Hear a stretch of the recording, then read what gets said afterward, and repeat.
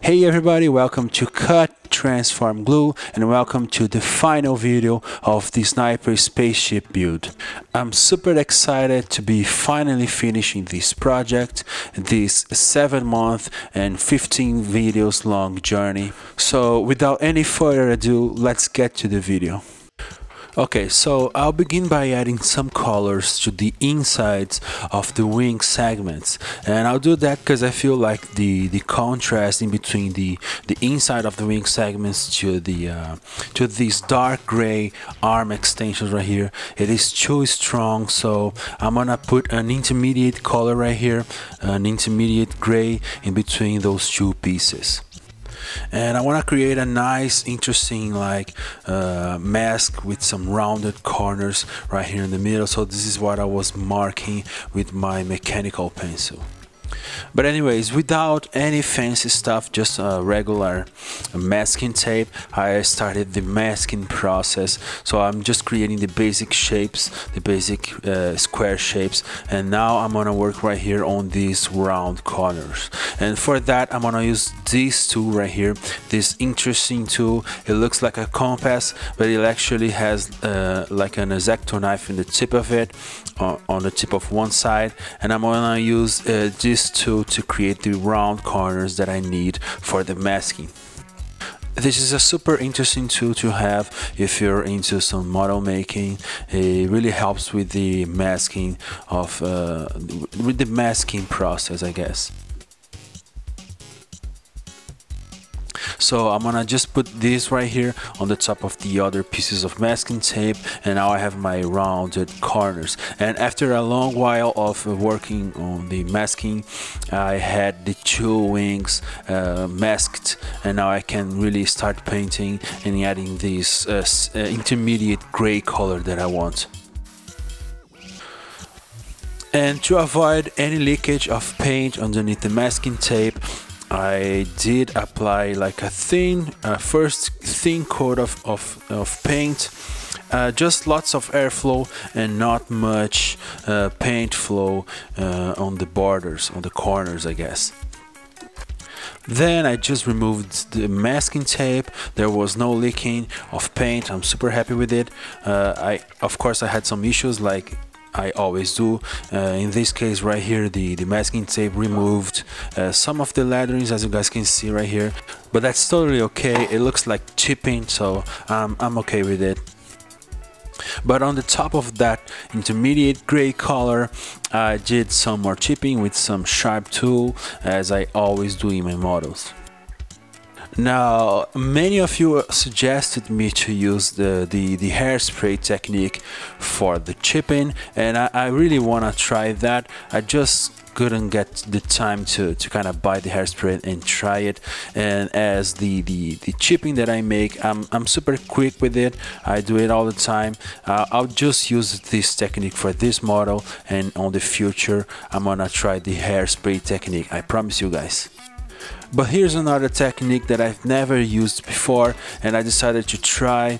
I just had the idea on the spot. I used the compass, the cutting compass, to kind of create a round chipping effect on the paint, and I like the result. And off camera, I've painted the insides of each wing segment in black, so that there's not much light coming out from that division right there. Now here's the thing, I need to paint the thrusters, the mini thrusters, and these other pieces right here in black, and that required like hours and hours of masking. And guys, I gotta say, I hate masking. It is super time consuming. It is super boring, but I did it anyways, and now I'm gonna paint it with black. And for that, I'm gonna use this old airbrush that I had, this double action airbrush. It is a cheap airbrush, but it does the job, I guess, just fine, and I'm gonna use it to paint these pieces. So again, I feel like I repeat myself every single time, but lots of airflow, not much paint flow. And since this is a double action airbrush, I can like control the paint flow better, I guess. Yeah, so lots of airflow, not too much paint. I don't wanna get any leakage of paint on this poorly done masking. But yeah, this is the end result. I'm okay with it. I guess the wash effect, the wash process will kind of hide my crimes when it comes to bad masking. But anyways, the wing segments are now in a shape that I really like. Now let's move on to this piece right here. On the beginning of the painting process, I've painted it in this really dark gray, and I feel this is boring. This piece has lots of details from the laser cut parts, and I feel like I want to make those details to pop. So to do that, I grabbed this like lighter gray, and I'm applying it to the top of the piece with a brush, and then I'm gonna create a chipping effect with the alcohol and Q-tip. Again, not using the hairspray yet, but I promise I will in the future. But anyways, I feel like the light gray on this piece really makes the details to be more apparent on the model, and I'm happy with it. Now, some of you guys remember in the last video that I've shown you guys the 3D printed stencils technique, and I'm using that again to add some letters to the wing segments. Now, this K letter right there, it is part of a naming system that I'm creating for my models, and if you guys want, leave me a comment and I can like make a video about that, because that naming system will be used for all of my models from the older ones and also for the future ones. But just to give you guys some idea, the K letter would be used for the combat unit. So this is a sniper spaceship, a combat unit, so it has a K like the combat robot would have one if I had this technique before. And just as I did before, for the chipping effect, some alcohol Q-tip and some sharp tools. And let me quickly show you guys, I did the same technique to this big and complex piece right here, the central arm, which holds the radar of the spaceship. I did the chipping on some of the pieces. If you watched my previous video, you remember that I've said that I forgot to create a piece for the project, and it is this piece right here. It goes on the back of the wings, like just a set of fins to make the back of the wings more interesting. So I 3D modeled it and I 3D printed it, and now I'm just gonna give it some paint and make it look like interesting. For the painting of these pieces, nothing too fancy. I've primed it with a darker primer that I have, and just on the tip of the fins, I think you guys can see that I've created kind of a gradient effect going for the black color. And as this is not going to have any more details added to it, I'm just gonna go ahead and CA glue it to the back of the wing segment, and yeah, this is done.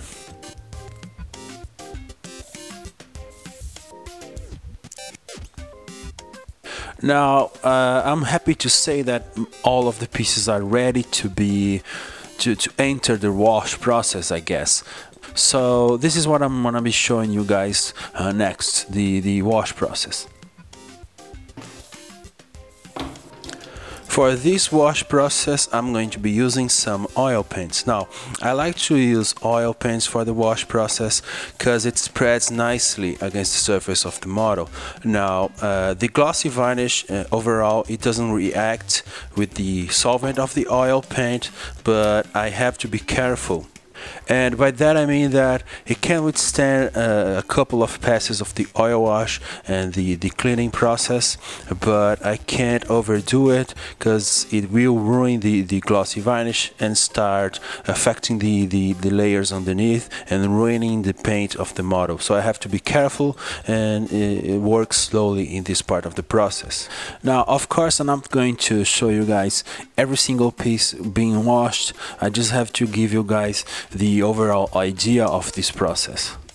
And the idea right here is to put some oil paint, some dirt on the tiniest spots to kind of make the details of the pieces kind of pop, like I did right here. As you guys can see, there's a difference right here in height, and it can be shown better with the oil paints. The results of this process is super important for the overall look of the model. When you're doing it, you kind of can't see immediately what happens, but if you take like two pieces, one that hasn't been washed, you can really see. So right here I have the left one without the wash and the right one with the wash already, and you guys can see that the deeper spots of the piece, they get deeper and the details pop. So it is super important to do a nice wash.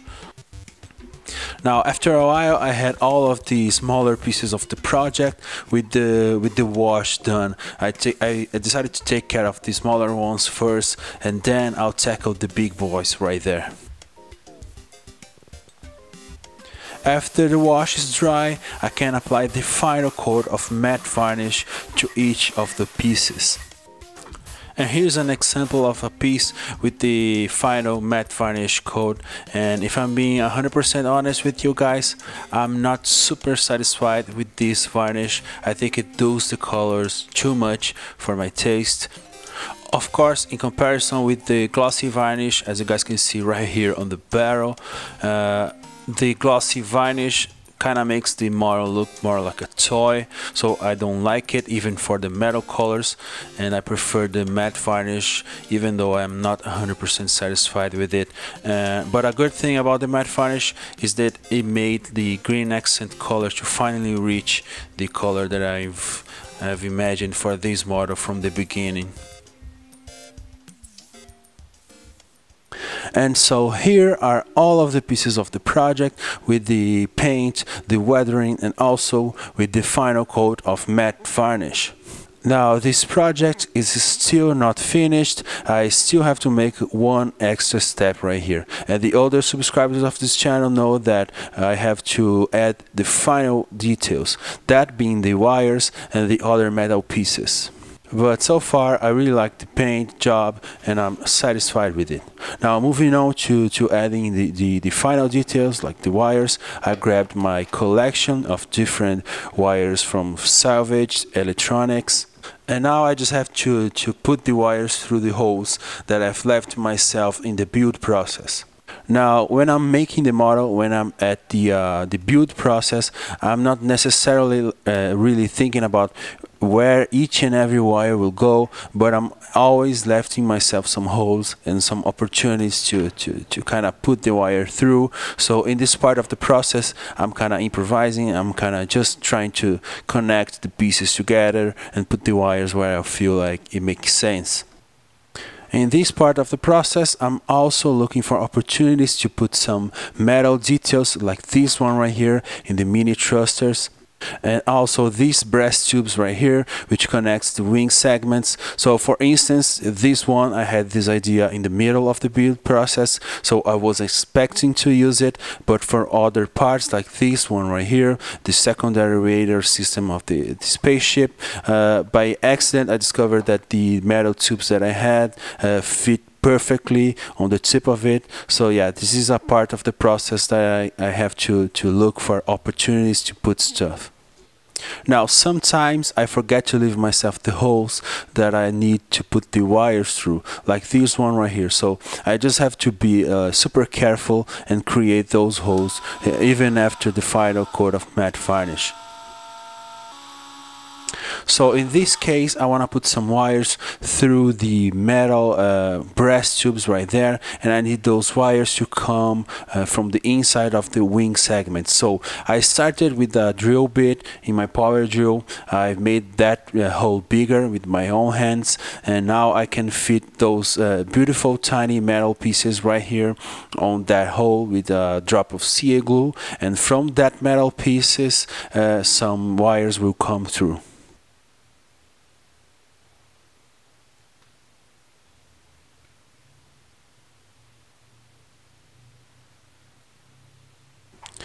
So yeah, I know this is super risky to make this late on the build, but I feel like the end result is super interesting, and it helps to better tell the scale of the spaceship.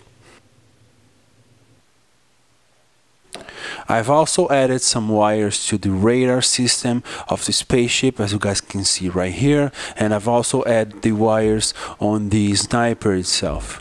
And as you guys can see right here, I've added these tiny metal nuts to the electric motor that controls the shell crusher. And as a last step, I decided to try to create a burnt effect to the metal wings from the thrusters array, as you guys can see right here on the shot. And yeah, now the sniper spaceship is finally complete.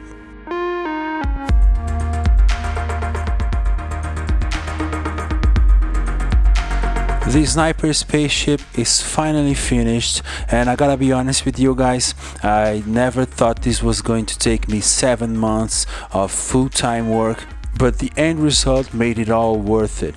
I'm super happy with how it looks, and I really feel like this is a step up for my scratch building skills.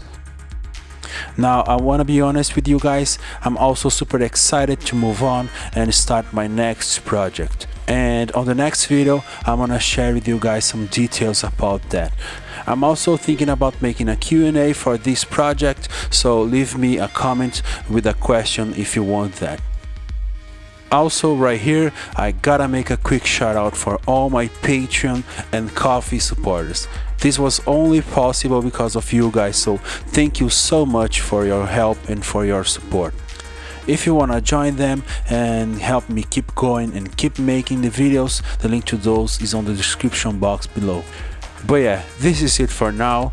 Thanks for joining me on this journey, and as always, thanks for watching.